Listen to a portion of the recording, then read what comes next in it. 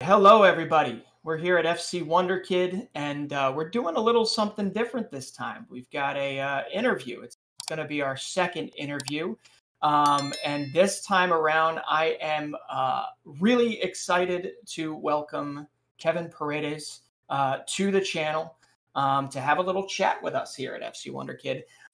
Kevin Paredes, I'm going to ask you to introduce yourself in a second, but he's a 19-year-old winger, defender, played at DC United in Major League Soccer, and then recently, and I mean recently, made the jump over to Germany with VfL Wolfsburg. And we are very, very excited to have him here with us. So how you doing today, Kevin? I'm doing good. Thank you for inviting me to the second podcast. Appreciate it. Yeah, I appreciate you joining us. You are at the tail end. We were just talking beforehand, and you were at the tail end already of your off season before you head back? Wow. Yeah, I was here for 4 weeks in Virginia, and 2 days I leave back to Germany, so I'm excited for preseason. I mean, it baffles me when I was looking at your actual track record, I guess you could say, that it's not even been 2 years since you've had your professional debut with DC United. And I think it was, 7 months ago, you were called into a US men's national team camp. And it's only been 5 months since you were signed by Wolfsburg. So when does it all kind of calm down for you? Or do you have other surprises to announce to us? Man, I hope more surprises coming out soon. There you go. I learned something new, so hopefully more surprises coming soon. Yeah, well, it's probably been like drinking through a fire hose for you in terms of learning about the culture, learning about, Wolfsburg as a club, the Bundesliga. How has that, I know you signed 5 months ago and then it's the end of the season. Signing mid-season had to have been pretty tough for you. Yeah, it was definitely a lot of challenges, but, me, I was definitely up for the challenge. I wanted something new, something different. This is definitely more difficult than, just staying here at home, playing for DC and MLS. It's much more difficult. I was put out of my comfort zone, but I think that's what I needed at the time. So, I'm learning every day, different culture, different language. So it's good so far. Good. That's good. Now, I know you're in Virginia right now at home, but are there any similarities between DC, Virginia, and Wolfsburg, or have you not really gotten acclimated just yet to the surroundings there? Wolfsburg and the DMV area is just not the same at all. Yeah. Well, what are the biggest differences then? I know it's a pretty industrial area, right? Yeah, it's DC. It's just city and all that, and then you think of Wolfsburg, you think the opposite of that. They have one Volkswagen, like the headquarters, the manufacturer that just towers over the whole little city there is, and after that, it's just straight farmland. So it's much different. I mean, as far as German clubs go, I think it's still a pretty young club. I think it was like 1938 or something. It was started, but it's been a successful club. And it's been one. I know that there aren't many teams aside from Bayern Munich that have won the Bundesliga in the last 15 years, and Wolfsburg is one of them. So there's a little fun fact, right? But I mean, what baffles me in looking at your history with all this, did you always know? I mean, when you stepped foot for Loudoun United, stepped foot on the field for the first time, and then you made your MLS debut not long after that. I mean, did you always know that it was professional or bust? Or at what point in time amidst that training, was it somebody that convinced you could go pro? Or were you always laser focused, like, I'm ready for this? Yeah, for me, I was always wanted to go pro since the minute I touched the ball. But I just didn't know it was going to come this soon, this quick and this soon. At 16, I'd never imagined. At the time, I was thinking about, maybe I got to go to college and play there, hopefully get drafted. But I don't know, I just turned up out of nowhere, and just, when I was focused on it and I really wanted it, I worked for it. Okay. All right. And who would you give in terms of the academy itself? I mean, I know you've got guys like Chad Ashton, who is the He's the interim coach again for the second time, I think, right now. Yeah. I mean, who there within the academy would you kind of give most credit for kind of pushing you along and making sure that if you want professional, this is how you go and you get it? Yeah, I think my U14s 15 coach, John Bell, he was, big help. He rewarded me when I needed to be rewarded, but at the same time, he, sat me aside when, my game wasn't up to par. So he kept it real with me and told me I can go far, but I just got to stay focused and continue to play well, consistent. And I think that was the coach that really helped me the most while I was in the academy. And that's important because what a lot of people, for us right now, I'm trying to convince the world that MLS academies are just getting online right now in terms of you've got guys that have come up with you that are starting to make their footprint as well. And guys like Moses Nyman, right, and Griffin. And since you left, I think they've signed a couple others like Jackson Hopkins. I mean, what is it about the United Academy? You've got so much talent to pull from. Do you feel like this is just the beginning for DC United's academy? Oh, for sure. We're just a small example of what's to come. The DMV area just has so much rich talent. I think that I don't think the world or the U.S. appreciates yet. But yeah, it's coming. I went out to the academy game. I think last week or 2 weeks ago, and it was just amazing to see all the young guys come and ball out. And there's some already that I think can make the step already to the first team. So yeah, I think it's good. Okay, you might. I mean, for our listeners, you got any names in particular? For sure, the young boy Gavin Turner. I think he's next up. So all right, he's a great young talent. Okay, Gavin Turner. And what position does he play? I feel bad. I feel sheepish that I don't actually know what position he is. He's a nice winger. So okay, yeah.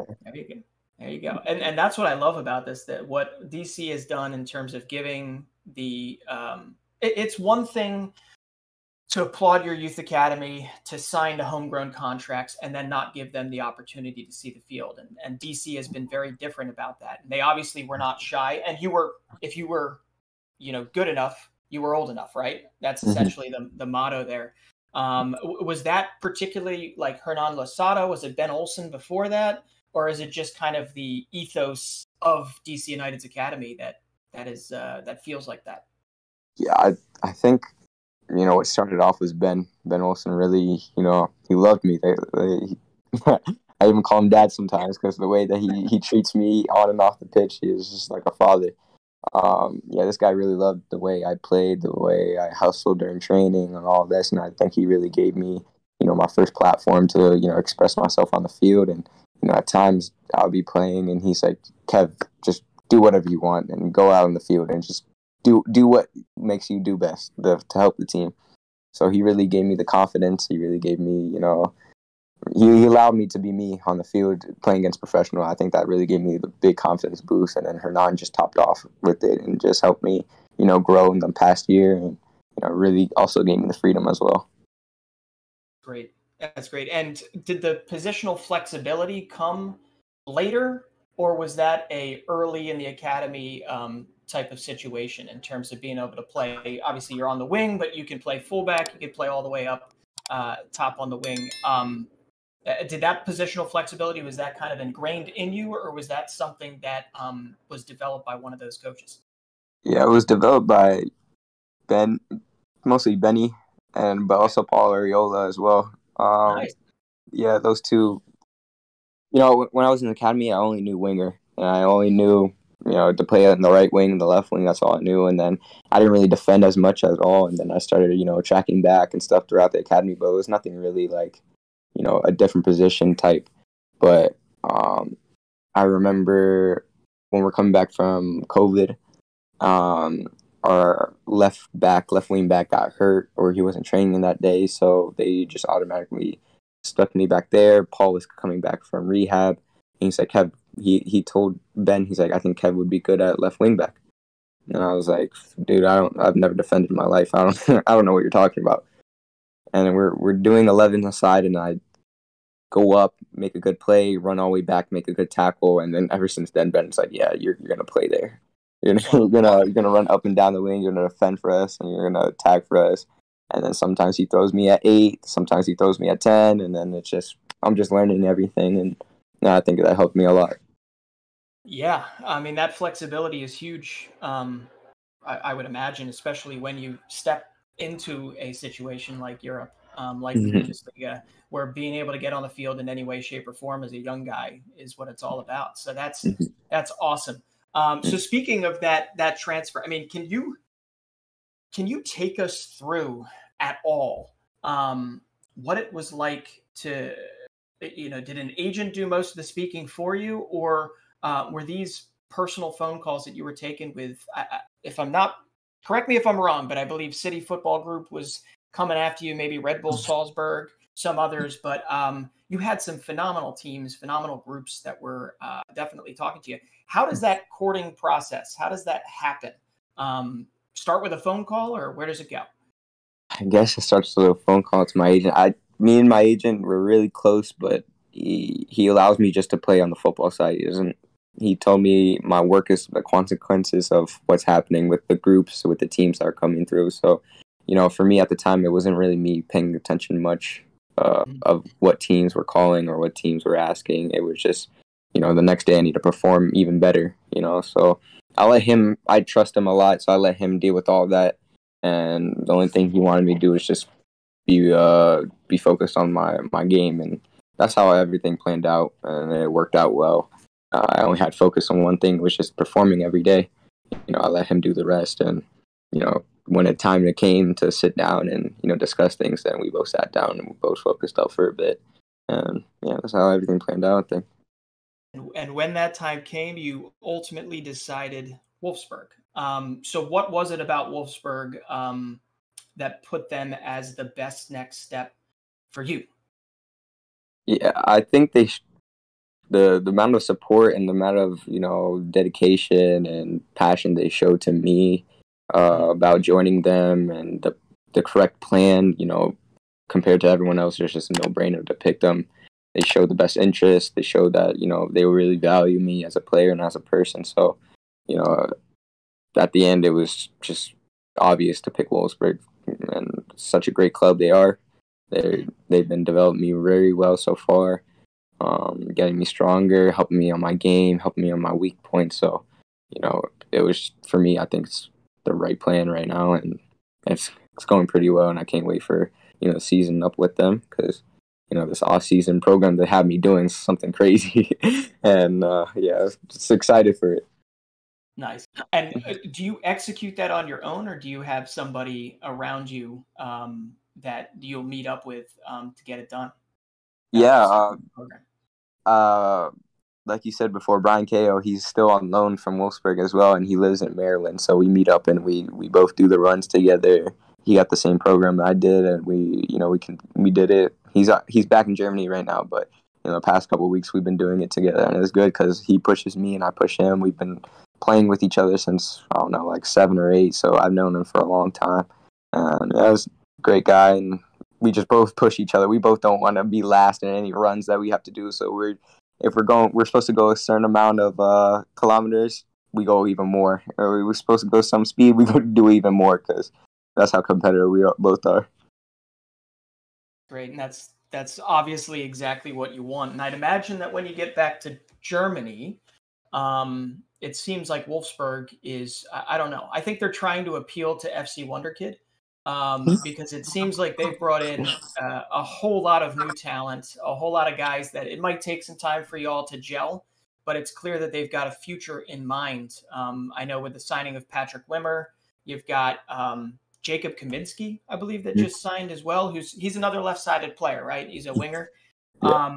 So when it comes down to it, it seems like you're not only going to have guys like John Brooks throwing you around. Oh, maybe not. I shouldn't say that. But Maxence Sequoia throwing you around. But you're also going to have these young guys that you can, feed off of. So who there, since you got to and stepped off into Wolfsburg, any of those young guys that you became close with pretty early on? Yeah. Astor Bronx, definitely. This guy is basically my brother already. He's a great person, great player as well. Maxime Lacroix, this guy's too funny. And, he invites me to his house. We hang out. We just cool people, and also the Dementia brothers, Felix and Lucas. They're both great people. So I've so far I've had a lot of good people around there that brought me in, treat me as their little brother kind of, and just beating me around like it's like we've known each other for a while. So it's been really good. I love these guys. So it's been great. That's awesome. That's great. And, I might as well ask, who would you rather take one-on-one, Maxime Lacroix or John Brooks? Who do you think you could get by? Both great defenders, but Maxime's just way too fast. So Jay's a little bit slower, but this dude can get stuck in jazz. So I might have to say Jay Brooks. Yeah. Okay. Oh, I hope he sees this, challenges you. No, but I did hear that John was a big part of your transition there. Obviously, being an American that's been established in the Bundesliga for so long. Yeah. He was a big part in helping you over there. Is that true? Yeah, it's very true. This guy, wow, unbelievable person. This guy, I remember the day I got there, they had a couple days break from a game. So, everyone was out, maybe go to Berlin or to France or something just for a short period of time. This guy heard that I was coming to the team. He stayed at home, and I wanted to get a training session in just to, freshen up my legs, get my touches right for training the next day. This guy came in on his off day and just came and trained with me and introduced himself. I was like, wow, this guy really, he's a great person. So this guy, throughout this whole time, even on his last game, it was sad to see him go because the bond and friendship that we created, it was great. And, this guy was top guy. Yeah. Yeah, that's I've heard that a lot about John amidst talks with other players. Obviously, the narrative around the U.S. men's national team with him not being on the roster.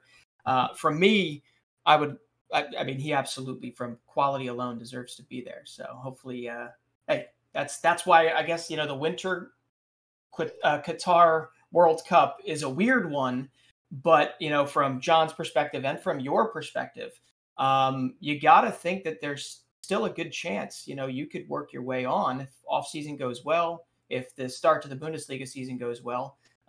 Is the target getting on the plane for Qatar? For sure. That's what I've been working for. This whole past year, this 2 years, I've been working for that a lot. Me and Greg keep in contact, and he's always has supported me. He always has trust in me. It's just a matter of fact when I'm ready for it, and I'm continuing working. And I really want that spot, and I'm gonna do whatever I can throughout this time to, really make that jump and really show everyone that I'm ready. And it's gonna be a really good preseason. Something I have to be laser focused on, and make sure I'm in my top play because everyone wants to play in the World Cup, and for me, it doesn't matter the age. I want to play in it right now. So I'm gonna do everything that I can in this next couple months to hopefully get on that spot as well. Great. And I don't know if it's a complication per se, but have you been in contact? I know Wolfsburg just went through a coaching change. Coaches tend to change after a while, but the new boss has quite the pedigree. Obviously, winning at not winning at AC Monaco, but previously being at Monaco and winning with Bayern. Previous to that, have you been in touch with Niko Kovac at all? Nah, not yet. They've been really giving us our vacation, just make us stick to our program. So, yeah, not yet. But, everyone says this guy's a really top guy, and this guy we can tell this guy wants us to run and to be fit because the way this program is no other preseason program I've ever done in my life. So, I can't wait to meet him. I think he's going to be great. Yeah, I think because Aurélien Tchouameni, right, just made that move from Monaco to Real Madrid, he's said and dropped a couple quotes about how big Niko Kovac was to his development, and said he didn't truly know how to defend. So get ready for that. He didn't truly know how to defend until he met Niko Kovac. So that's hey, I mean, do you see yourself more as a left back now? or do you see yourself still as a winger first and foremost, or is it just a mentality of I want to get on the field and I'll do whatever I have to do for the team? It's kind of both. Like, I see my game, panning out to be a left back in the future. It's just not like I'm still in my attack of mode. It's just learning, the keys, principles of defending and just playing more games in that left back role. But, I'm a winger to heart. And, at left back, you're going to see me going up the field and do my winger type plays and stuff as well. But, it's going to be good development for me to be under him because, like you said, this guy's going to help me tremendously amount my defending. That's, that left back spot, you really need to be, a lockdown defender. So I think he's going to help me a bunch during this time.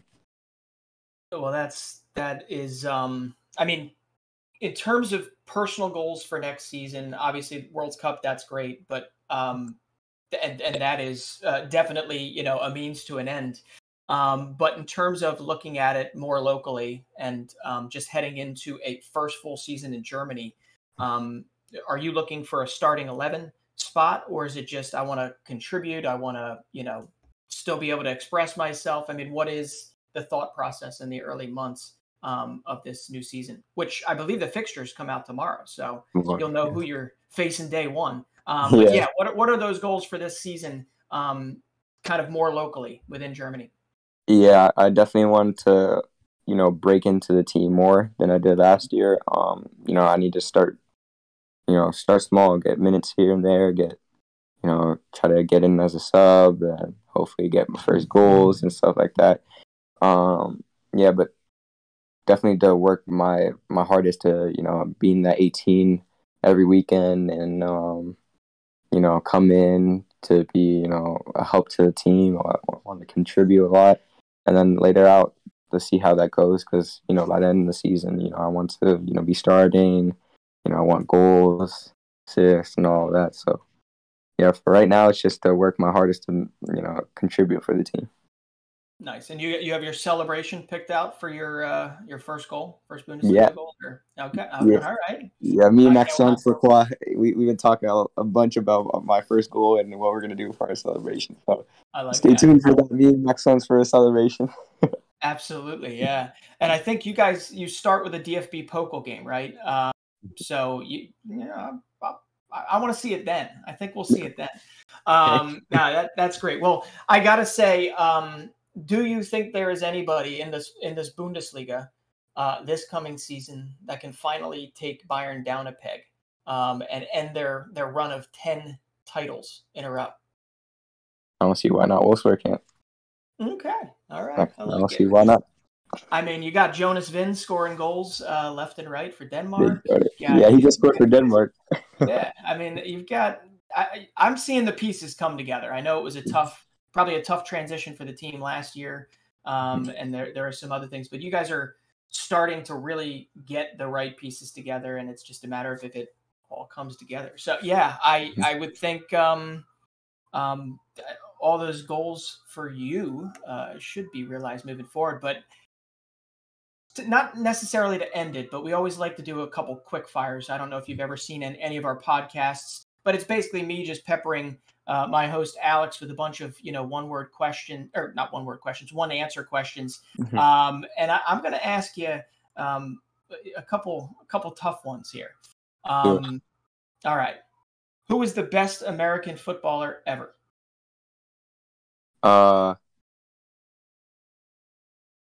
Donovan. And Donovan. Okay. Mm-hmm. All right. And Dempsey's probably got something to say about that. But yeah, no, I'd imagine you learned quite a bit from Landon Donovan. So that's good. Okay. Mm-hmm. Landon Donovan. I think I might know the answer to this one because I have heard you are a Barca fan. But Leo Messi or Cristiano Ronaldo? Messi, no brainer. Of course, it has to be Messi. My buddy Alex is he's probably crying into his microphone right now. All right. If someone in your family was asked what talent outside of football that you have, what would it be? Either dancing or basketball. Okay. Basketball, nice. You DC fan? Yeah, Wizards. Mm-hmm. Wizards. This is how much I know about the NBA. I almost wanted to call it the Bullets. Goodness. I am a Sixers fan, but I'm a fair weather Sixers fan. I assume you've seen Hustle on Netflix, right? Hustle, yeah. I actually watched it yesterday. You watched it? Yeah. Okay. See, that's Philly. That is Philly in and of itself. That's where I live. Okay. Cool. And the World Cup champion in 2022 will be USA. Yeah. All right. USA. There's a lot of people out there that want to say it's a 2026 project, but they certainly got some tools. I got to ask about that. I'm known for my sidebars, but how was it? I mean, you didn't get to spend a lot of time in camp, but I know previous to the Gold Cup, right, you were called in as a non-roster participant. You were called into your first cup. I believe it was in December, but an injury kept you from partaking in it. But how is it being with those guys? Does it really feel like there's a camaraderie that's building every time they get in? They've had a tough qualification process. I mean, how much are you just itching to join that average age of 22, 23 type of camp? Yeah, it's everything I imagined. Some of the players that I grew up watching in MLS, and some players I watch now. They were all there, and it was just cool to be around them. They're as much they keep it professional. On cameras, they're just like bigger brothers outside the pitch. So being there with them is so fun. They're so competitive, and it's just really nice to be there. I really want to go back again. I just love being in those camps. And who would you say who's the biggest goofball out of all of them? I remember Aaron Long being goofy, but also Kellen Acosta was funny as well. Okay, nice. Mm-hmm. All right, yeah. Aaron Long. I would have guessed Weston McKennie, but that's. I was in the camp with Weston at the time. It was in December, so it was mainly MLS players, and the Gold Cup was mainly MLS players as well. So I haven't been in the group with the European players yet. All right, that makes a little more sense then, because obviously he's got that on-camera persona. Yeah, he's done. But all right, World Cup champion, U.S. men's national team. You heard it here first. All right, last one. Building a five-a-side. We always like to do this. Building a five-a-side, it's a little tough, which is why I'm going to talk a little bit to give you a little bit of time to think, unless you've been asked this question before. You're one of the players, but you got to pick one from each position. Doesn't necessarily need to be the best player ever, but maybe it could be somebody you've played with or whatever. So building a five-a-side, who would you pick as goalkeeper? Victor Valdez. Okay, so we are going Barca here, like that. Mm-hmm. Defender. Like a center back or outside back? Well, center back. Give us a center back. Center back. I'm going to go Maxence Lacroix. Maxence Lacroix. All right. Mm-hmm. He's made an impression. I like that. Midfielder. 6, 8, 10. It could be whatever you want it to be. I'm a 10. I'm going to say Messi at 10. Okay. And striker. Who would you have at striker? I guess I have to say CR7. Okay. All right. So you've got basically probably the Maxence Lacroix is the only one in there that obviously has some working to do, right? I mean, Messi, Ronaldo, Valdez, and Maxence Lacroix has made an impression on you, which is great. I have seen him play a lot, and he is a phenomenal defender. And I think, he's part of the future there at Wolfsburg. So, all right. Well, I really do appreciate you joining us and the time we spent. And hopefully, this is not the last time we do this. But I look forward to seeing you. Get over there. You said you leave when? When do you go to Saturday? Germany? Saturday. You're already saying your goodbyes, and you just got home, basically, right? Yeah. Yeah. Is there a possibility that you'll be able to get your family over there for some of these games coming up? When you have that feeling you're going to get your first goal. Yeah, for sure. We speak. I tell my parents all the time, I want them to come and live with me, but that's not how it works out. So, but yeah, they'll be there a lot. My mom doesn't like flying, but she'll make it for me. Anything for her boy, right? All right. Well, I really do appreciate you taking the time. Like I said, hopefully we'll circle back when we get better at this interview thing. But I thank you for being a guinea pig. Yeah, we wish you the best of luck this season. Thank you so much. I appreciate it. Okay, and if that's a wrap here at FC Wonderkid. And if you like this, please smash the like button. Please follow us, and we will see you next time.